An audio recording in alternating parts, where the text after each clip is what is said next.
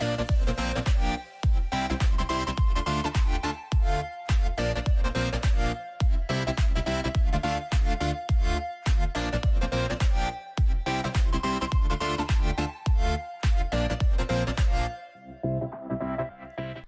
Everybody, EzQuant के YouTube channel में फिर से एक बार आप सभी का बहुत बहुत स्वागत है।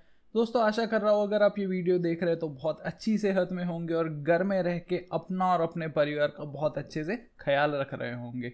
ये वीडियो में मैं आपको अगले 21 दिन के लॉकडाउन में किस तरीके से एक बहुत ही अच्छे कॉन्सेप्ट से स्टॉक मार्केट से पैसा कमाया जाए, चाहे वो कोई भी सेगमेंट हो, स्टॉक्स हो, स्टॉक फ्यूचर्स हो, इंडेक्स फ्यूचर्स हो या कमोडिटी फ्यूचर्स हो, आप किस तरीके से एक बहुत अच्छे कॉन्सेप्ट का यूज़ करके स्टॉक मार्केट में से थोड़ा पैसा कमा सकते हैं, थोड़ा अपना टाइम पास कर सकते हैं, उसके बारे में मैं वीडियो बना रहा हूँ। तो वीडियो को ध्यान से देखिएगा, एंड तक देखिएगा, ताकि आपको कॉन्सेप्ट अच्छे से समझ पाए और अगले 21 दिनों में आप एक बहुत अच्छी इनकम जनरेट कर पाए।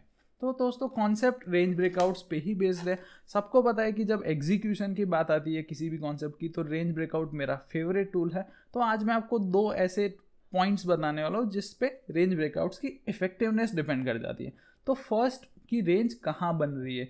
रेंज अगर ऐसी जगह बनती है जहाँ से प्राइस क्विकली बाहर निकल जाए तो दोस्तों रेंज ब्रेकआउट बहुत ही ज़्यादा इफेक्टिव हो जाता है।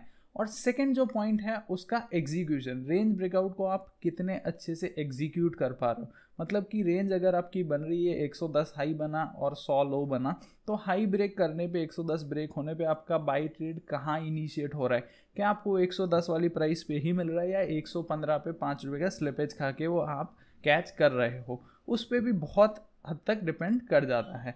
तो आज हम लोग फर्स्ट पॉइंट पे फोकस करेंगे कि किस तरीके से हम रेंज ऐसी जगह पे बनाए जहां से प्राइस बहुत क्विकली, बहुत स्विफ्टली बाहर निकल जाए।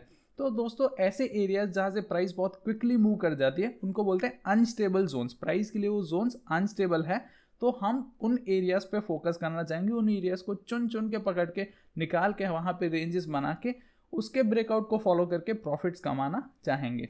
तो दोस्तों, उन एरियाज को पकड़ा कैसे जाए। एक बात समझो, प्राइस कहीं से भी अगर क्विकली मूव कर रही है उसका मतलब ये है कि भी वहाँ पे डिमांड और सप्लाई में बैलेंस नहीं है। दोस्तों, इम्बैलेंस बन चुका है, डिमांड बहुत ज़्यादा बढ़ चुकी है या सप्लाई बहुत ज़्यादा बढ़ चुकी है, इसलिए प्राइस वहाँ से बहुत क्विकली मूव कर रही है।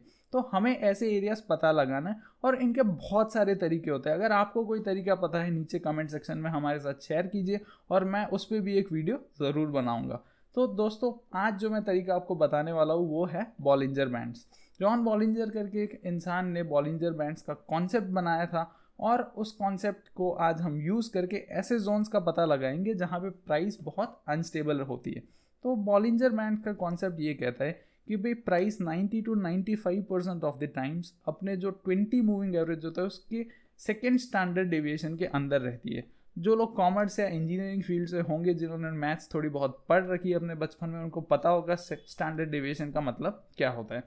खैर, हम यहाँ पे मैथ्स की बात करने नहीं आए। मैं आपको जो कॉन्सेप्ट बता रहा हूँ कि प्राइस जो होती है वो 90 to 95% of the times Bollinger bands जो आप चार्ट पे देख सकते हो उसके अंदर कन्फाइंड रहती है। पर 5 to 10% ऑफ द टाइम्स जब प्राइस उससे बाहर निकलती है, that is the opportunity we are trying to catch. वो ही है हमारा गरम लोहे पे हथौड़े मारने वाली अपॉर्चुनिटी, और उसी को हम लोग सीज करेंगे। उसी जगह पे हम लोग रेंज बनाएंगे और वहीं से हम एक बहुत ही अच्छा मूव कैच करना चाहेंगे। तो प्राइस जब बॉलिंजर बैंड से बाहर निकलती है, जब कोई कैंडल बॉलिंजर बैंड्स को ब्रेक करता है और उसके ऊपर क्लोज देता है, तो प्राइस वहाँ से बहुत क्विकली मूव कर जाती है। दोस्तों, या तो एक ऐसी जो कैंडल आएगी जो कंट्रोल लाइन पे ले आए प्राइस को, बॉलिंजर बैंड्स के अंदर ले आए, एक बहुत बड़ा इनिशिएटिव मूव आएगा जो प्राइस को और दूर ले जाए, राइट। खैर, जो भी हो उससे हमें फ़र्क नहीं पड़ता। वो रेंज ब्रेकआउट्स का काम है डायरेक्शन ढूंढ के निकालना। हमारा काम है ऐसे जोन्स आइडेंटिफाई करना जहाँ पे से प्राइस क्विकली मूव कर जाए। ये पहला आइडिया मैंने आपको दिया कि भी बॉलिंजर बैंड से बाहर निकल जाए, तब आप रेंज बना के वहाँ से प्राइस के क्विकली मूवमेंट जो होता है उसका फ़ायदा उठा सकते हो। अगर आपके पास कोई कॉन्सेप्ट है मुझे कमेंट सेक्शन में बताएं और मैं उस पर वीडियो बनाने की पूरी कोशिश करूँगा। तो एक लाइव एग्जांपल भी मैं आपको दिखाने वाला हूँ। वीडियो लंबा ना हो इसलिए उसको दूसरे वीडियो में कवर करूँगा। मेक श्योर करें वो वीडियो को भी आप बहुत ध्यान से देखो ताकि आपको कॉन्सेप्ट समझ आ जाए, और उसके बाद आपको अगले 21 दिन तक कुछ भी नहीं करना दोस्तों। आप अपना favourite stock, favourite future, favourite commodity उठा लीजिए, वेट करिए कि उसका कोई भी कैंडल बॉलिंजर बैंड के बाहर क्लोज दे और उसके बाद आपको बस हमारा सॉफ्टवेयर चलाना है। यहाँ पे हम लोग प्राइस बेस्ड जो रेंज ब्रेकआउट्स है वो सॉफ्टवेयर्स का काम उठाएंगे, राइट। 2 सॉफ्टवेयर से, एक में आपको रेंज मैन्युअली डालनी पड़ती है, दूसरा है उसमें आप रेंज का विड्थ बता दो, उसी इमीडिएट प्राइस पॉइंट को कैच करके उसके अराउंड वो विड्थ जितनी रेंज बना के अपने आप ट्रेडिंग सॉफ्टवेयर स्टार्ट कर देगा, राइट। तो वो 2 सॉफ्टवेयर्स के बारे में मैं आपको अगले वीडियो में लाइव ट्रेडिंग के साथ बताऊंगा। ये वीडियो में मैं बस आपको कॉन्सेप्ट समझाना चाह रहा था। अगर कॉन्सेप्ट में कोई भी डाउट है, छोटा सा भी आपको स्टैंडर्ड डेविएशन के बारे में डाउट है, बॉलिंजर बैंड्स के बारे में डाउट है, नीचे कमेंट सेक्शन में मुझे बताएं और कोशिश करूंगा कि पूरे बहुत अच्छे से उस डाउट को मैं क्लियर कर पाऊँ। मिलते हैं अगले वीडियो में, तब तक के लिए थैंक यू, टेक केयर और हैप्पी ट्रेडिंग।